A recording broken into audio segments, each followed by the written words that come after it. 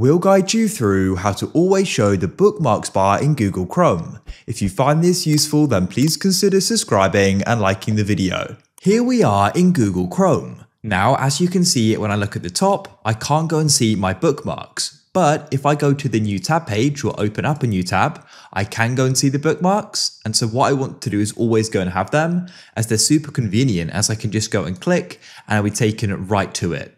So let's go and set this up. What you need to do is go to the top right of Google Chrome. There you should go and see 3 dots. Go and click there and you'll see this list of options. And what you need to do is come down to the bottom and go and tap on Settings, like so.